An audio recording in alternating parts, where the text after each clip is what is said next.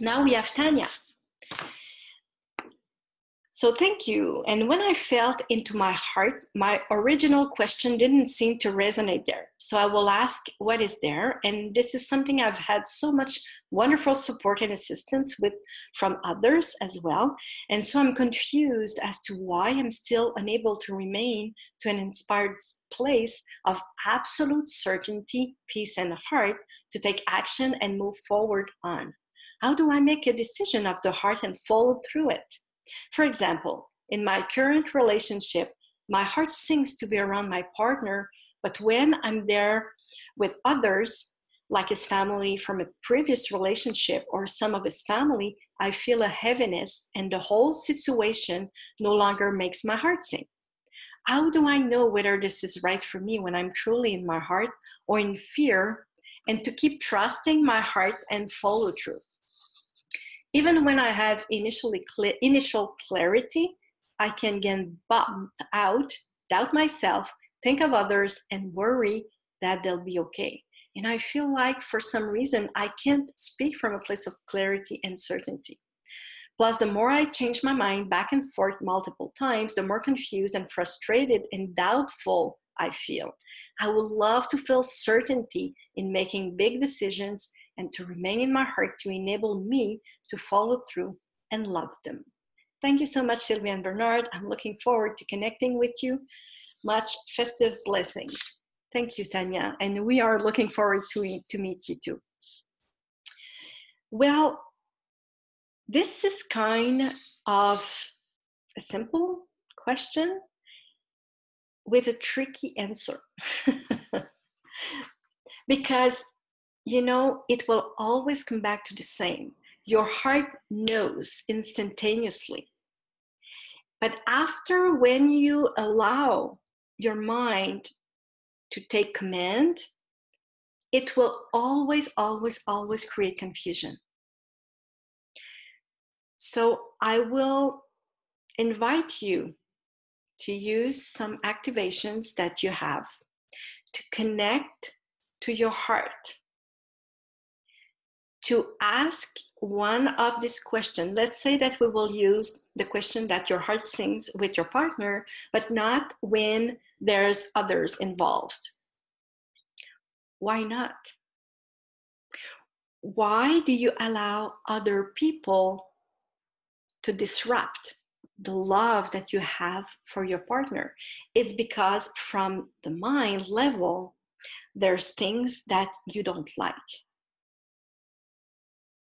What if you would give yourself with all your heart to yourself first and to your relationship, and not allow anyone else to impact this kind of love?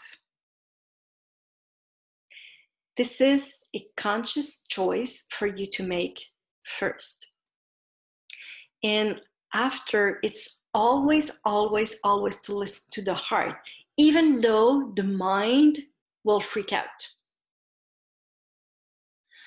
You breathe, you receive from the heart, you have this certainty, clarity, and from the purity of the heart. You take action. Right now, the first step, you do it.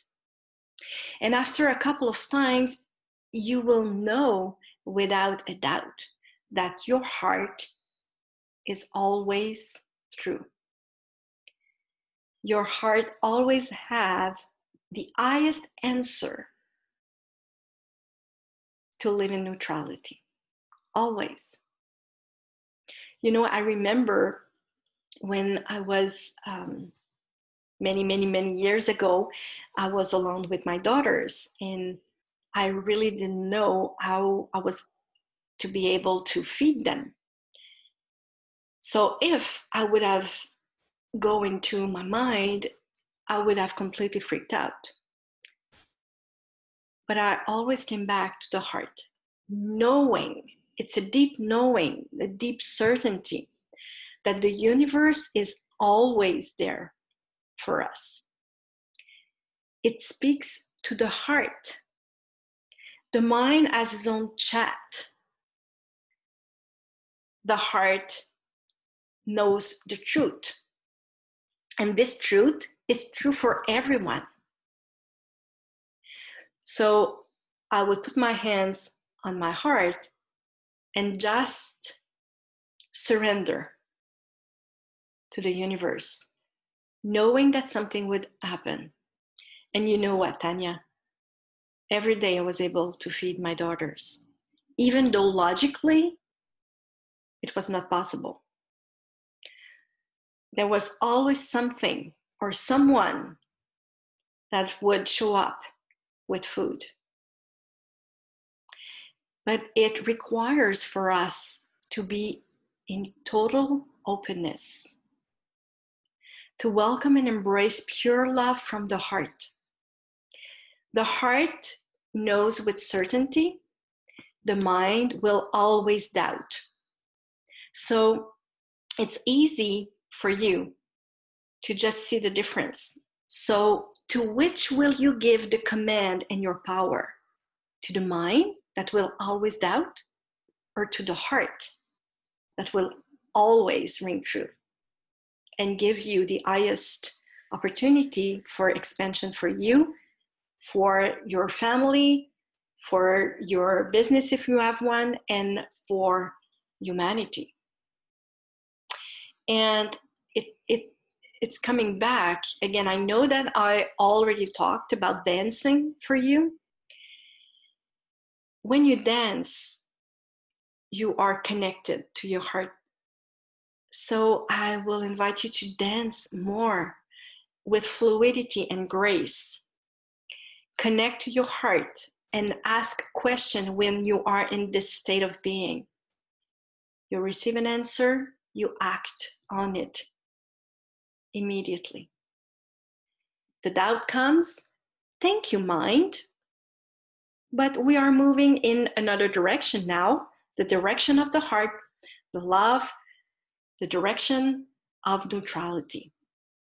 You're welcome to come with us. It will be a different life.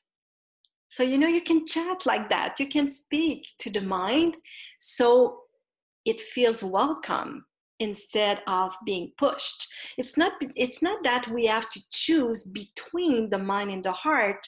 It's instead of the mind showing the way, the mind will assist the heart. So they become friends.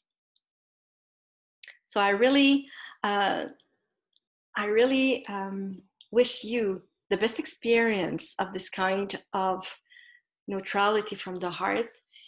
And I can't wait to hear from you, Tanya. Thank you. Thank you so much.